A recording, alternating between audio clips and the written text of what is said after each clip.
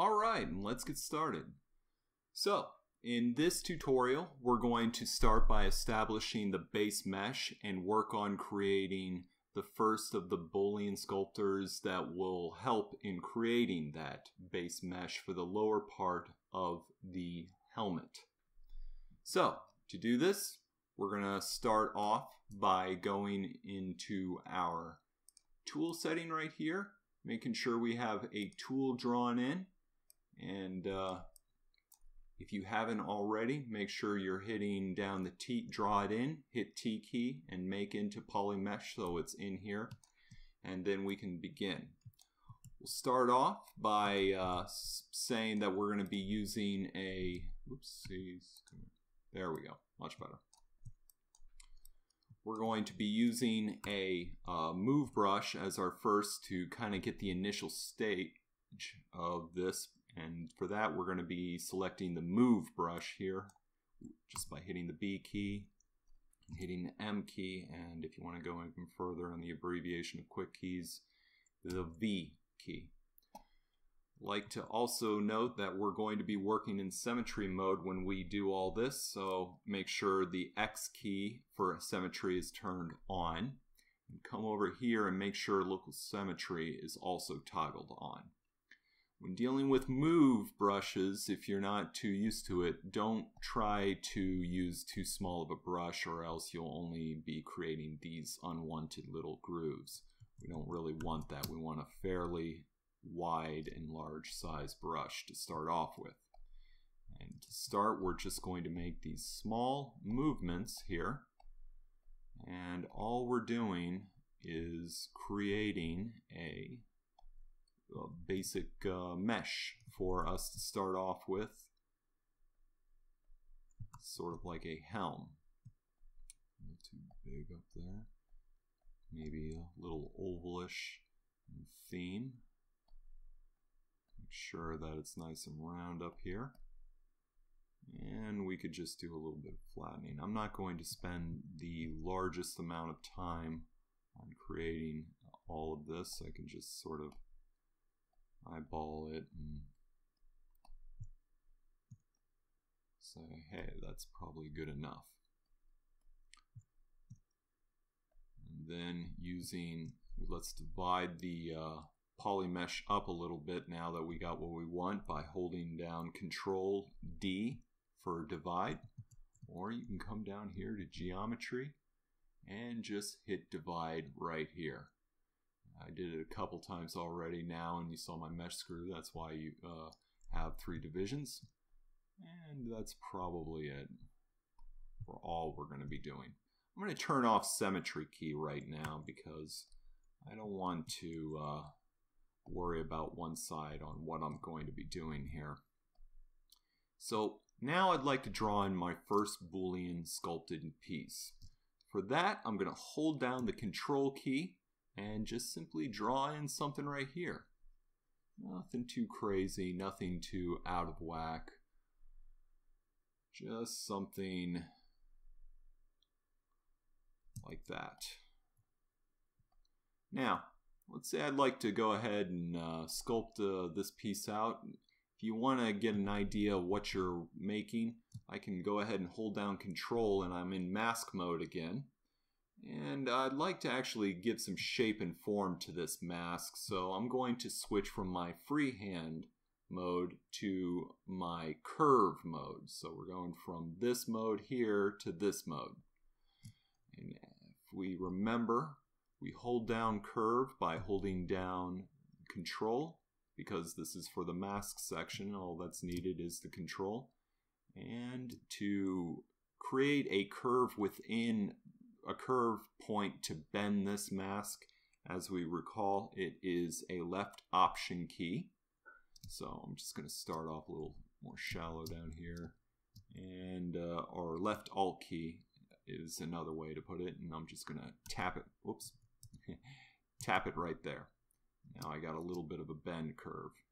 Now I'm subtracting away, so I haven't let go of it yet, so I'm still going to then hold down the left alt or option key, and then while doing that, release. I get a little bit more of a cleaner mesh. I know it seems jaggedy to many. I'm not really too worried about that little heavy resolution that I'm seeing right there. It's not a big priority to me, and I'll show you why. So I'm just going to go through and do the same thing. And I'm also going to say, if this gets to be too quickly for you, hit pause, rewind, make sure to go over it 2 times, 3 times if need be. It's not necessarily meant or intended to be something that you're supposed to grasp right off the bat on your first try, if this is new to you. So again, I'll go over it. It is holding down Control to draw out your curve. I'm also releasing Control just so I can hold down spacebar to move this around. And then somewhere in the middle here is where I'm going to hit it. And by the way, I've released spacebar at this point. Now I am holding and tapping, I should say, left Alt or Option key. And I'm getting myself a new little spot right here. And I want to subtract everything that's on the shadow side, so I'm again going to do that. I have to hold left Alt or Option key, and I'm holding it down and then releasing the curve. And again, do it one more time like so. That looks like what I want to go for. So there's several ways we can take this, but a lot of people say to themselves they can make a group loop out of this and just simply push it in. I don't want to do that. I want to make some more use out of this. So what I'm going to do is I'm going to take this shadowy area here and use our mask extract feature. And for that, I'm going to come up here to where thickness is, because I'd like it to be a little bit more thick, and see what the projection mode gives me for that. And anything that's masked will project what it looks like. And once I'm happy with it, either by adjusting how thick I want it, I can just simply hit accept. Just going to make it a little bit more like so. And then we're going to hit extract. I can deal with that. Let's hit accept. Finally, let's go ahead and turn off up here in Subtool the helmet. I'd like to just work with this piece now.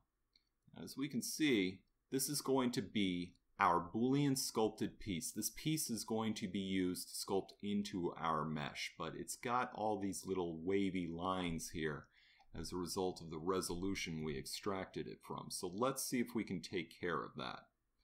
I'm going to hold Control Shift, and then I'm going to come up here. I will get my select key, but I'm going to come up here, tap on the brush, and then move all the way over and hit Trim Curve. I want to work with Trim Curve, not Clip Curve, because that creates some non-manifold mash-down geometry that kind of messes with our Booleans operation process when we want to convert everything down. So again, just like how the curve brush works, we kind of cut that down. And you know what? I'm just going to do something here. I'm going to divide this one up a little bit. Holding Control D. I'm just going to give it another division. Whoops. Important note though, when you're using the Trim Curve brush, you do have to take off your divisions. After you divide something, you just go through geometry and hit delete lower. So that will be an important note to remember. And there we go. We got ourselves one clean piece. And I'm just going to do the same thing here. Whoops. I'm just, as I'm correcting my errors, I'm simply hitting the Command C or Control C undo button, if you will, to get through all these. And all I'm doing is simply trying to create some smooth ends here.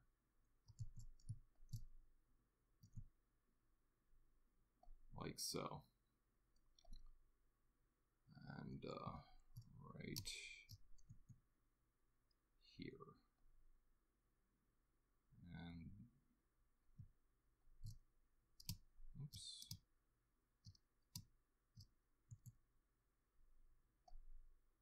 Perfect.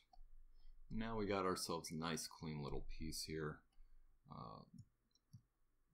Maybe I could have made it a little bit thinner, but that's all right. So now let's go ahead and turn this back on. I'd like to turn this into a live Boolean. So to do that, we're going to come up here to where it says live Boolean and turn that on. You can also do that by going into the render tab and just simply hitting render Booleans, and you have it right there.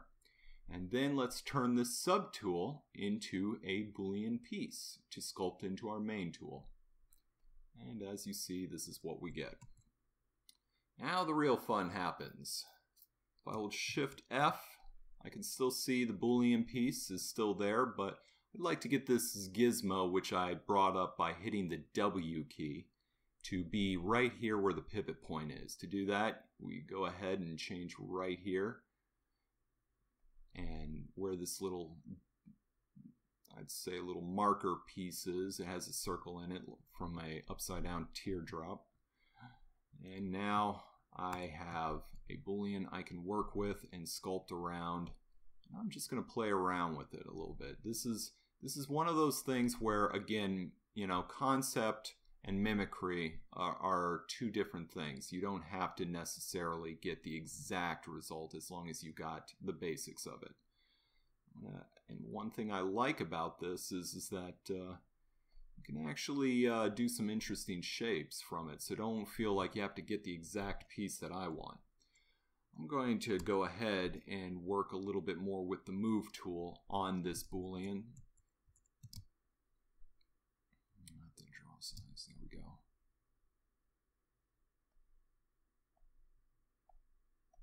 If you work with the draw size,